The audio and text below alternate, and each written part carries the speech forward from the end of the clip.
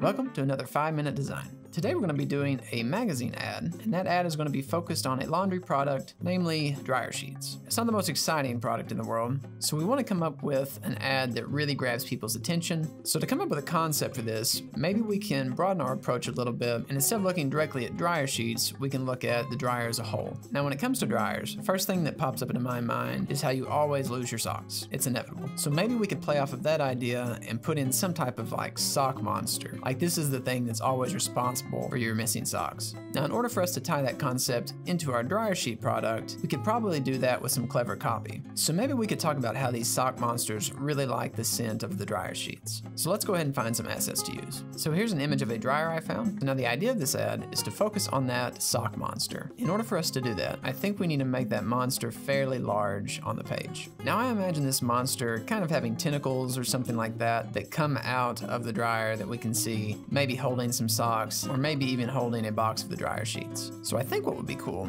is to turn this entire page into the dryer, get rid of all of this extra stuff that we don't need, and really just focus on this door area. I'm gonna start by making the entire background the same color as this dryer. Now we can mask out the part of the dryer that we don't want and try to fade that into the background. Alright, so that's done. Notice I tried not to remove too much of the shadows because I'd like to be able to keep those so I don't have to recreate them from scratch. And now let's go ahead and find some tentacles for our monster. Here's the tentacly fellow we're going to be using for this. Now we can go ahead and start placing some of these tentacles around to make them look like they're coming out of the dryer. I'm thinking we'll have one of these arms holding a sock like I mentioned earlier, and then we can have a tentacle towards the bottom hold the actual dryer sheet box.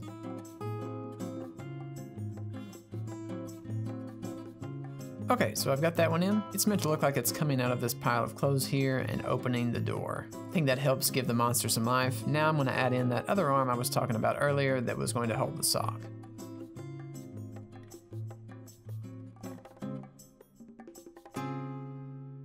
I'd like to go ahead and add in that sock to see what that's going to look like, and these are the socks we're going to use. I picked these because they have fairly similar flat lighting as our other clothes here. We didn't really want a super bright or decorative sock because that just doesn't match the rest of our scene. We need to make it look like that tentacle is holding the sock. I'm going to use the liquify filter to make it look like it's scrunched on the top.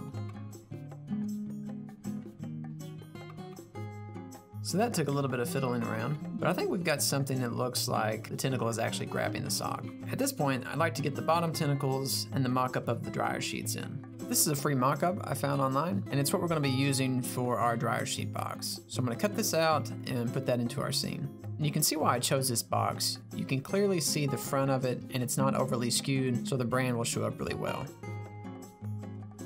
Now let's see if we can get a tentacle to look like it's wrapping around this box.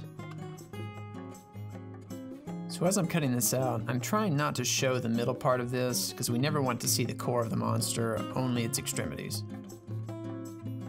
That looks convincing enough to me. I'm going to add just 1 or 2 more tentacles in this area here to get this whole image balanced a little bit better. I added this small tentacle here because it gave it a little more of a convincing look like it was actually holding onto the box. Obviously a lot of this looks a little bit fake, mainly because we don't have accurate lighting in the scene. Our light is coming from above, so we're going to get some shadows on the undersides of these tentacles, as well as heavy darkness inside the actual machine. You can already see how much better that looks than what we had before. Now we just have to do it to the other tentacles. And notice where the clothing touches the tentacles, we're going to have some really dark shadows around there. Now let's go ahead and add some shadows on some of these other objects, like our sock and door and the box down here as well. These tentacles and sock and box and all of this, they're going to cast shadows on this washing machine. So we're going to go ahead and add those in. And of course, the further down we go, the shadows are going to get more transparent. Maybe something that would be cool to try would be to put a reflection of this tentacle on this glass here. And we can see the before and the after. I think that definitely helps ground that tentacle into the scene a little bit more. I think it is finally time to add in our text. And remember, this is about dryer sheets. So the copy I'm gonna go with is the only fresh scent approved by all sock monsters. We're gonna make that text black, and I'd like to find a font that's a little bit more elegant, just so we have some contrast between it and this kind of gnarly scene we have going on down here. ended up bolding sock monsters just to give it a little bit more emphasis. And small text with a lot of breathing room around it is a good way to make something stand out, so that's why I did that. Now I'm gonna tackle this packaging down here. I'm just gonna whip something up real quick since that's not the main focus of the scene, but it would be nice to have something there.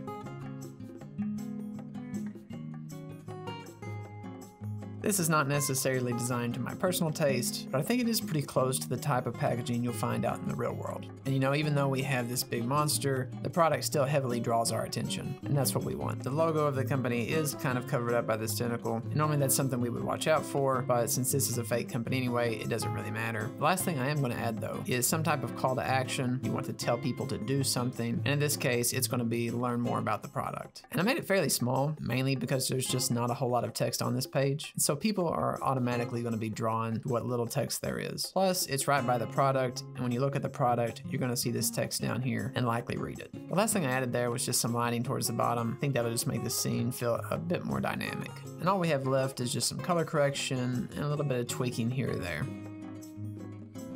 You can see mainly I just made things a little bit warmer. I think it matches the red in the tentacles a lot better. So now we can just put this on a mock-up and we are done. And here's the final result. I'm honestly really happy with the way this turned out. I think it's a really cool scene, and I definitely think it'll catch people's attention when they see it. I really appreciate you guys watching this. I hope you enjoyed it. All the assets I used in this video are linked in the description if you want to check those out. And leave a comment and let me know what you liked about this and maybe what you would have done differently. Don't forget to subscribe if you haven't already. I'm going to be making a lot of these, so if you enjoyed this one, there's much more to come. I'll see you next time, and happy designing.